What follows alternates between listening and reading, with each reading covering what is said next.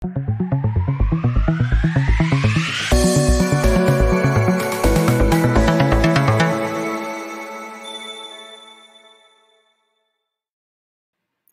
everyone. Welcome to my show, Career Leadership Podcast, a podcast to spotlight purpose-driven Asian leaders making an impact. This is your host, Priyanka Kumla, joining you on our 107th episode of Career Leadership Podcast.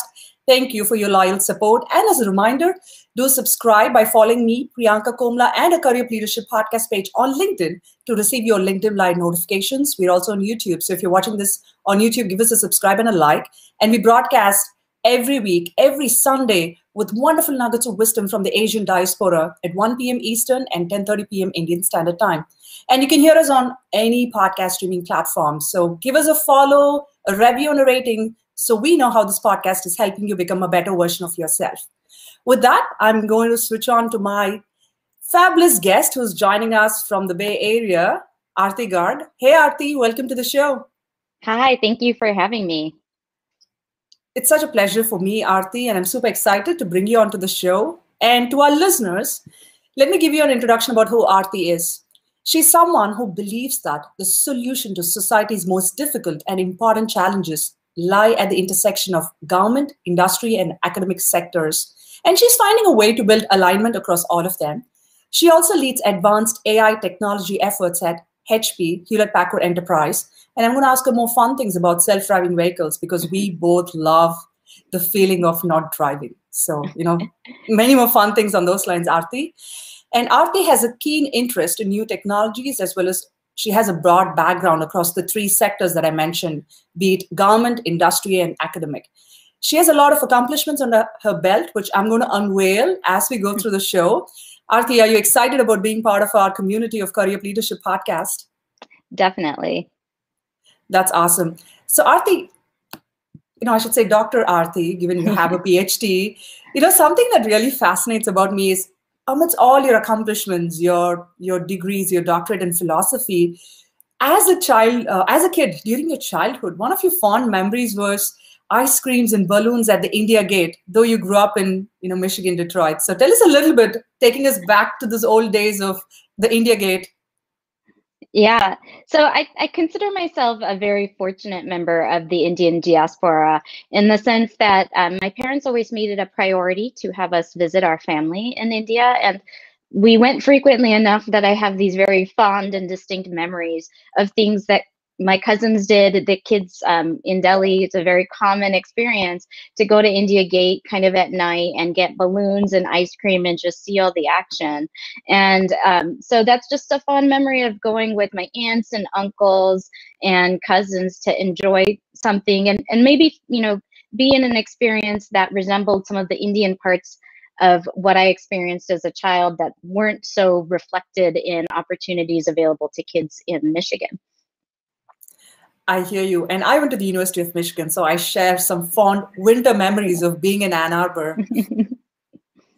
So let's talk about your career. You're someone who believes, as I mentioned earlier during the show, you've balanced a career in technology with local government and community engagement. When you look back at this journey, what is one thing that's really helped you become who you are?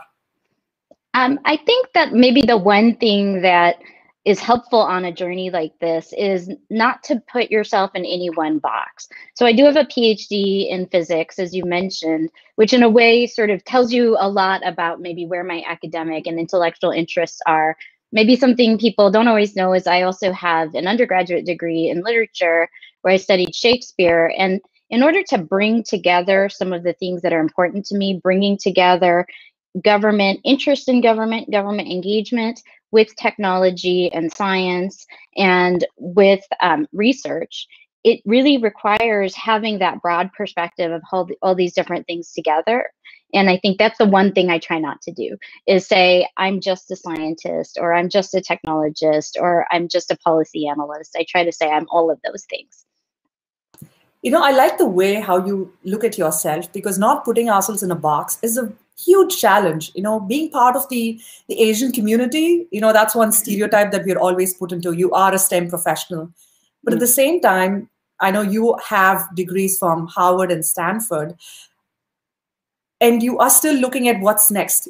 How does the future going to look like? And having a progressive thought process is a huge challenge for a lot of us. Yeah, I think though one of the things is that in order to be effectively forward-looking, I think the biggest lessons or the biggest information or the most information you can get about how to do something for the future is to start with what's happening today. Are there gaps? What's working? Sometimes, especially maybe where I live in Silicon Valley, there's often this desire to do something new and disruptive. And I tend to look a little bit differently, saying, well, if stuff has evolved to be the way it is over decades or maybe even centuries, maybe there's something good about it too. And how do we take what's working and pair it with new ideas to address the parts that are not working?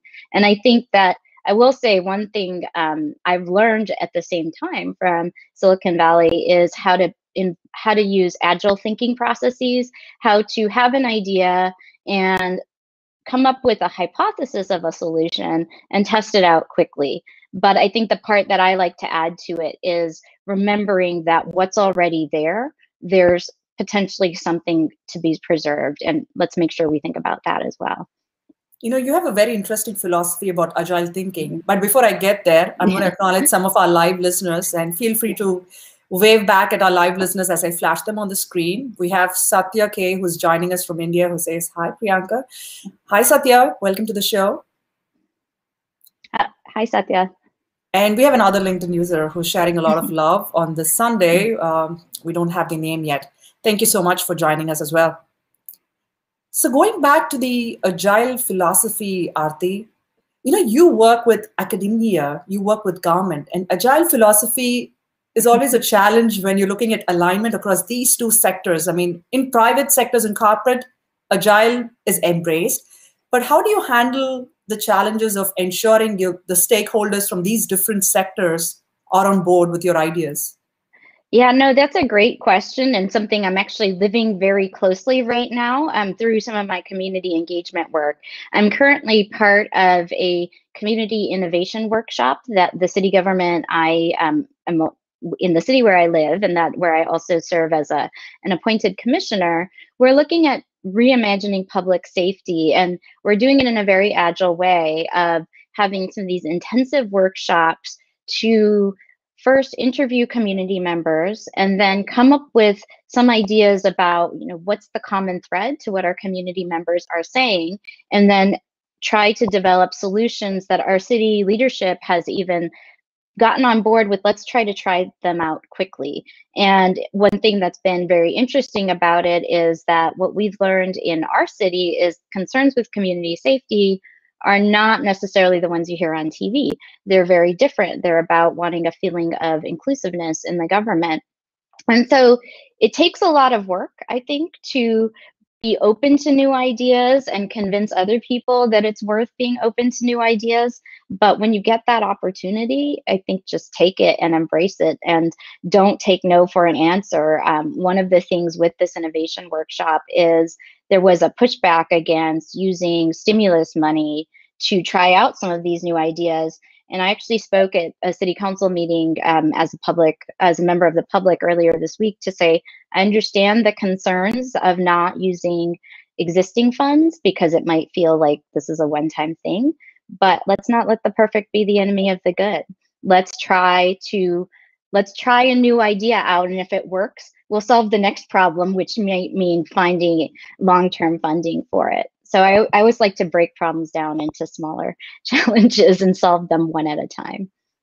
I love this nugget of wisdom. So I would encourage all our listeners to note it down in terms of breaking complex problems into simpler ones so you can have more actionable steps towards a solution. And to our listeners, something that you also need to be aware of is that Dr. Arti serves on the Community Services Commission in the city of Hayward, California, and those are the experiences that you were sharing. Now, Arti, tell us this. In the past, you've spent several years working as a policy advisor and an analyst in the White House as well as the US Congress. How has that experience shaped you to be a better negotiator when you're on the Community Services Commission?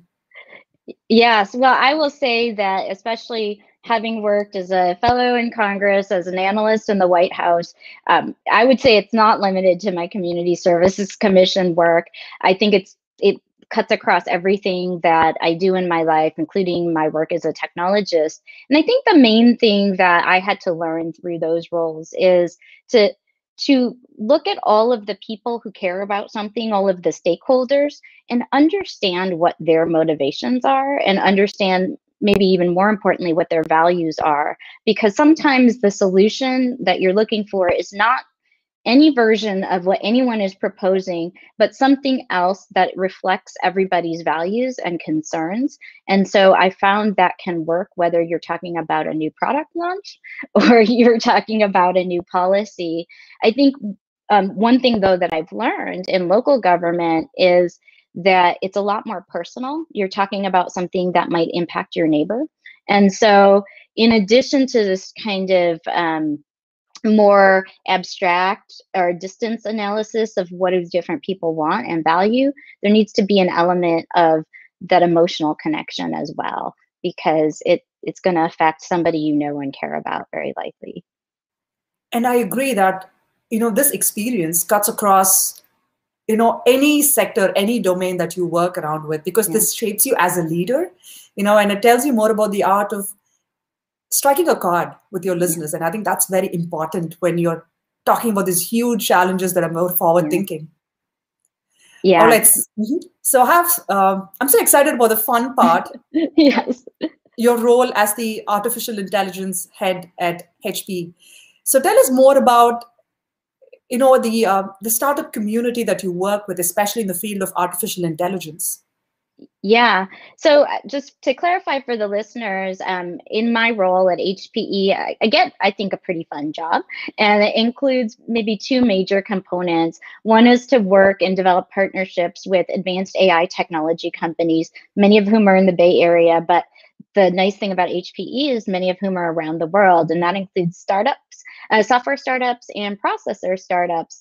And I've been pushing to work with earlier and earlier stage companies, younger and younger, in terms of product maturity and just market maturity. And it's a lot of fun to look at new ideas, but then sort of bring the lens of how do I take this really interesting idea and make it useful, and work with these enthusiastic technologists and founders to find the way to bridge just becoming a partner in a company that's been around for decades and sort of led the initial technology revolutions that brought us to where we are today, and now take this completely new and emerging field of AI. And the other side of what I do is also to work internally a bit more to think about what are we doing next from a product and strategy point of view? How can we collaborate with government scientists and university scientists to really stay on the forefront of what's cutting edge in AI? That's something that I'm really fascinated about. And before we delve deeper into our love for self-driving vehicles, let's go and acknowledge some of our live listeners who have tuned in. We have Amita Gamage, who's watching this from Sri Lanka, and who says, great interview. Thanks, Amita, for joining us. Thank you. And we have Harsh Purohit, who's joining us from Richmond, Virginia. Thanks, Harsh, for being one of our loyal listeners as well. Hi, Harsh. And to our live listeners, we have a free one-on-one session that's all up for grabs with Arti herself. So this is a chance to connect with a wonderful leader from the Asian community, as well as get to know a little bit more about the art of negotiation, right? That's something that she has wonderfully mastered over the years. So all you have to do is drop in a quick question or a comment throughout the show, and we'll announce one lucky live listener by the end of the show. All right, so on your keyboard, folks. And we already have Harsh saying he's learning something new. Awesome. That's wonderful to hear, Harsh. Thank you. So going back to our question about the love for self-driving vehicles, I totally resonate with this aspect, Arti, where, I own a car, and I don't necessarily enjoy driving. And I've always looked at, okay, when are self-driving cars going to become the norm? And I'm looking at you, as you're working with startups in the AI community to focus on some of these cutting edge technologies. And it's ironic that you come from Detroit. So tell us more about how do you personally like self-driving vehicles and the concept behind it? Well, I'm certainly intrigued by the concept. And my start with autonomous vehicles actually started as an undergrad where I got to work on autonomous or self-navigated tractor and with John Deere. And so I definitely love the concept of autonomous vehicles. I will say from where I sit, I still have some ongoing concerns about the maturity of the AI technology. That being said, there's some amazing people working on it. So I'm definitely looking forward to the day. I wonder if my kids, for example, will actually need to get driver's licenses or not. And I think they probably will, but it's at least a possibility that they might not. And that's pretty exciting from a technology standpoint. I hear that. So what do you think? Would it be a mix of like a hybrid technology where it's entirely autonomous, but you as the user has some oversight to make sure that you have the pause button or the stop button when push comes to the shove? Well, that's actually a very interesting question because it seems like obviously that would be the way that things would go. And I think for right now, we are sort of in a hybrid mode where maybe you have a little bit of lane keeping in autonomous vehicles. Those are in mini cars that are on the road right now. But one thing that gets challenging is the more actors that you add to a vehicle like that, the more likely it is that you're going to end up in some very unpredictable corner case. So it's really hard for me to predict. From a complexity of the AI modeling, it actually makes it harder to have a vehicle override. But this is where that sort of intersection of technology and government and community values come in. From a legal standpoint, it makes it a bit easier, actually, because you can ultimately say the human had something to do with whatever happens next. And I'm just going to make a little plug. This is one of the reasons why I spend so much of my time trying to convince people with technology and STEM backgrounds to get engaged with your local government and your local communities. They're the ones who are starting to make these decisions right now of what to allow on the roads. And the more input and advice they have, the more likely they are to make at least technology and informationally informed decisions. Two things that always intrigue me. One is, we fly on planes all the time, and our planes are on autopilot mode most of the times, with the pilots having that override option. When something as sophisticated that's flying in the air, is able to embrace this technology, is there a legitimate concern apart from the infrastructure issues that's really stopping us from embracing the full potential of AI in self-driving? Yeah, well, I definitely think there are real issues with respect to understanding how do we regulate these technologies? How do they fit into our existing legal framework? Do we need new legal frameworks? And then there's a separate issue, which I think is one of equity and accessibility. So the second one maybe is a bit more straightforward. Who can access these new technologies and what happens if they can't? But I think that there's a different equity issue, which maybe is more obvious with AI in areas like facial recognition. And there's a lot of discussion, I think, these days of facial recognition technologies being biased. But I think it plays out in other ways too. Since we have an international audience, traffic patterns in everywhere I've been in India are completely different than everywhere I've been in the US. And so if these technologies are being developed in one country, will they really serve the needs and the ways of being in other countries?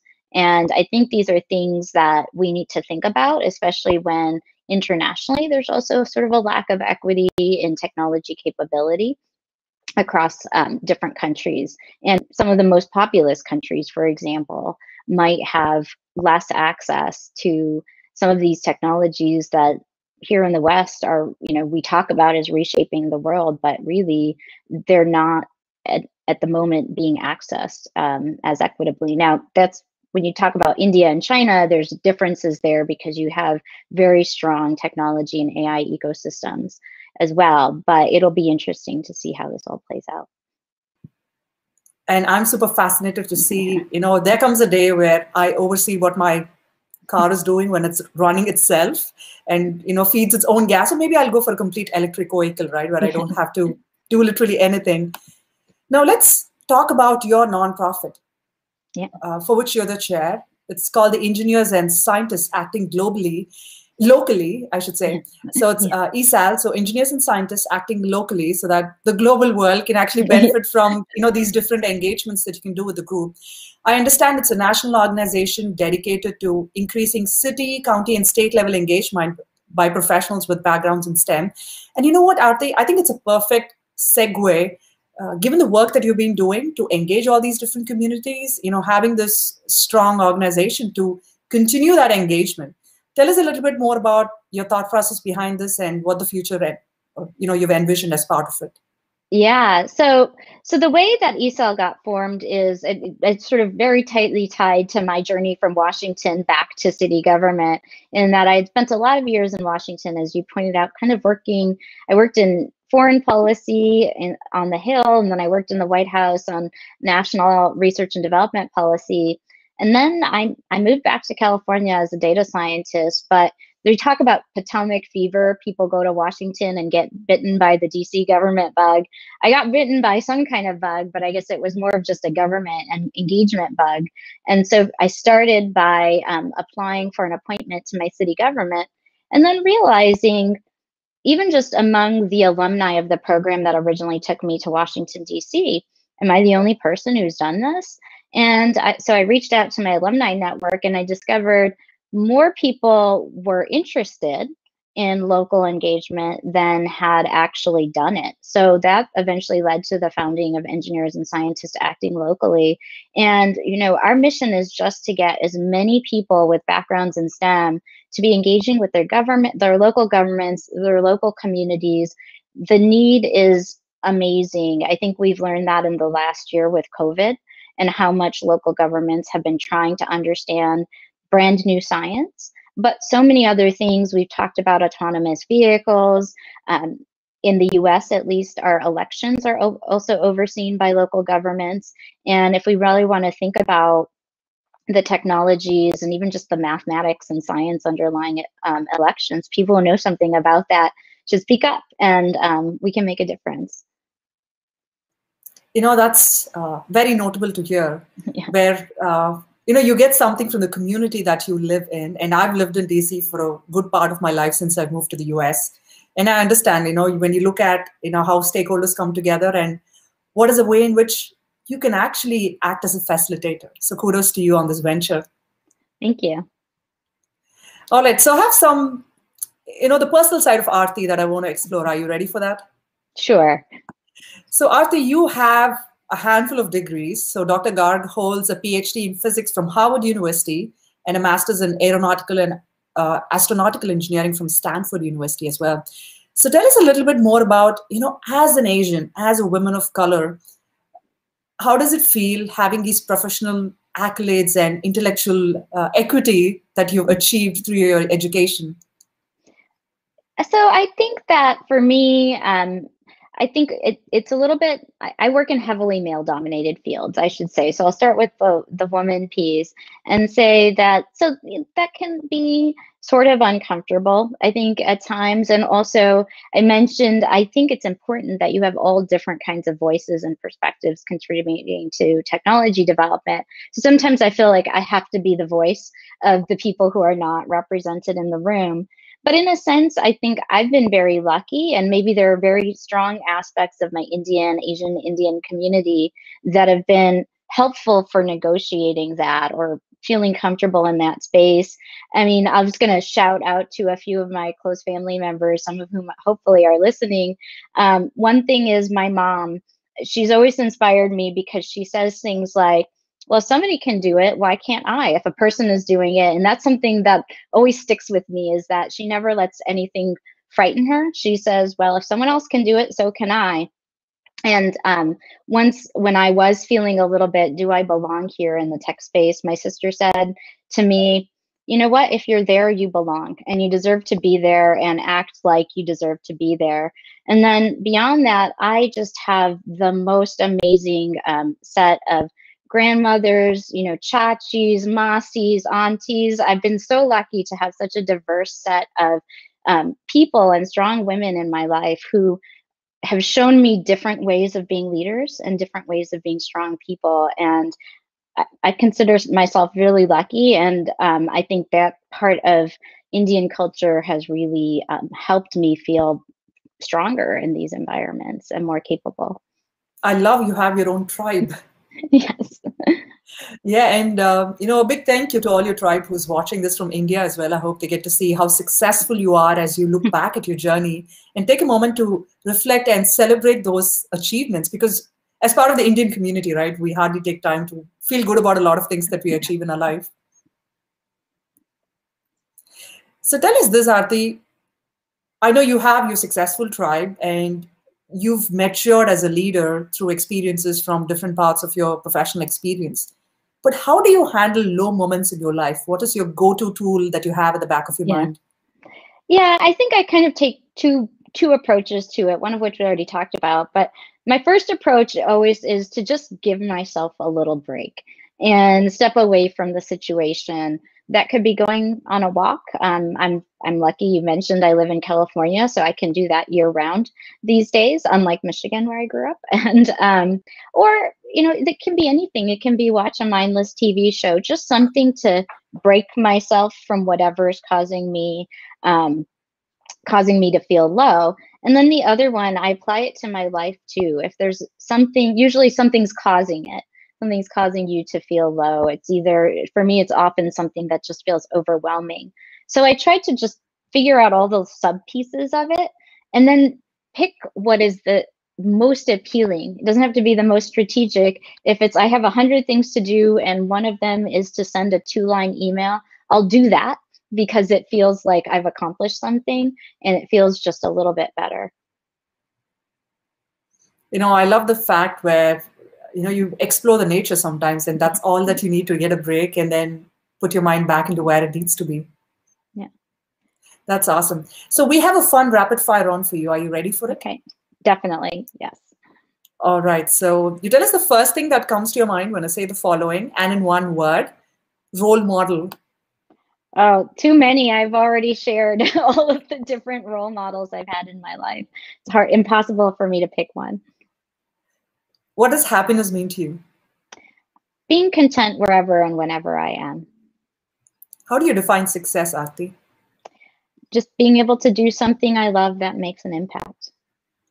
What is one fun thing about you that's exclusive to our Career Leadership Podcast listeners? Well, I feel like as a girl from Detroit, sharing my dislike of driving is I've already revealed quite a bit. Hey, I'm with you on that. So you have some yes. company there. Last question. What is your native language and one word to describe yourself in your native language? Well, I grew up in a home that spoke mixed Hindi and English. And I thought about this, and I think that actually my parents, maybe they named me well by calling me Arti. I mean, we know it as a form of prayer, but it's derived from the Sanskrit meaning removing of darkness. And as an astrophysicist, light is very central to me. And when I think about what I really love to do, I want to help people see new possibilities, see new ideas, and find a way to leave their old biases behind. I love how you're connecting the dots. It's removing darkness, obstacles, and that's what you're doing, being the AI lead at HPE, at the same time serving on your city commission as well, to eliminate all the naysayers and to make sure, there's progress and foresight thinking going forward. Yeah. That's awesome. So we have a couple of quick comments from our live listeners. Let's check on them. We have Satya who says, very interesting and impressive interview. Thank you, Satya. Thank you, Satya. And we have Harsh, who's been engaging with us with some of his thoughts on AI and autonomous vehicles. And let me just share one thought from him, who says, by working at the city county level, you can reach your community and advocate, to the government as well. So that's a wonderful, path. Totally agree. That helps totally you agree, raise your voice. Yes. Yeah. Awesome. Thank you so much, Harsh, for sharing those wonderful thoughts as well. So that brings us to the end of the episode. Arti, any parting thoughts to our listeners before we wrap up? Yeah, so I've got two. First, I just want to remind everyone, I think it's helpful to think in terms of what you can do and not what you can't do, because you'd be amazed at what you can achieve with the things you can do. And probably what you can do is a lot more than you give yourself credit for. So that's my first parting thought.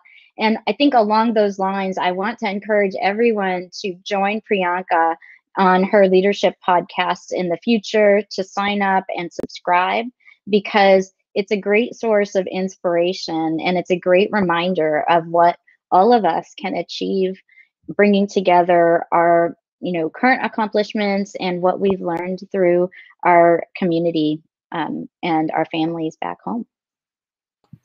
Speaking of family, we have some family here as well. We have Disha Srivastava, who says, proud of you, Didi. Thank you, Disha. I'm proud of you too. Thank you, Didi, for joining us as well. We have Amita Gamage, who says, inspirational interview. Thank you, Amita. Thank you.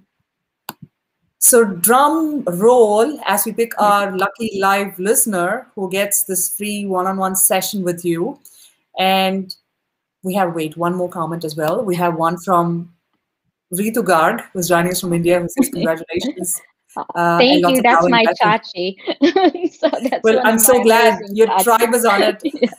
Yes. Thank you, Ritu. Thank you, Disha, for joining us as well. And thanks so much, Harsh, Satya, Amita, who are watching this live. This podcast is going to be available for replay any number of times on all our social channels, YouTube, LinkedIn, and any podcast platform. So you can always get to hear the nuggets of wisdom from Arti. So the lucky live listener who's going to get this free one-on-one session with Arti is Harsh Purohit. Thank you, Harsh, for your engaging comments. And we hope it will be a good chat for you to connect with Arti and take the conversation forward as well. So Harsh, and I'm going to connect you offline with Arti. So congratulations, Harsh. So excited to have you and win this one-on-one session.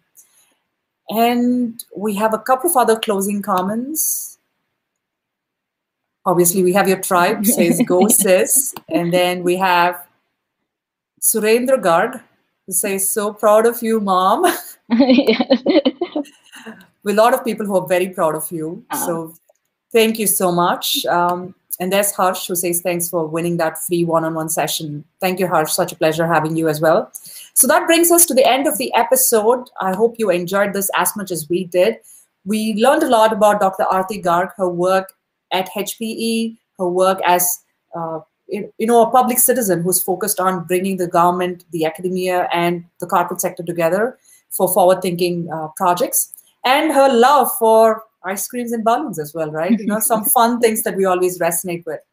So on this episode 107, the three takeaways that I'm going to leave you with is, number one, don't take no for an answer. And number two, break complex problems into simple problems. And number three, something that I really admire is, when you're speaking with someone, speak in a tone that has that emotional connection. And I think that's what a lot of us kind of miss. So hopefully we'll get to keep that at the back of our mind as part of our toolkit to have more engaging, healthy conversations with people around us. Talk about issues from their perspectives, and I think that'll have a better buy-in from them. Thank you so much, Arti, for those wonderful nuggets of wisdom. Congratulations, Harsh, on winning the mentoring session as well. Anything else that you want to say, Arti, before we wave goodbye to all of us here? No, just thank you for having me. Thank you, everyone, for listening. And start small, but go out, talk to your neighbors, talk to your local government. You'd be really surprised what a difference you can make. That's awesome. And we'll leave you with that parting thought. And to our live listeners, thank you so much for joining us. We really appreciate your support. So if you're watching this on YouTube, give us a like and a subscribe. For our LinkedIn users, feel free to drop in a comment and a like.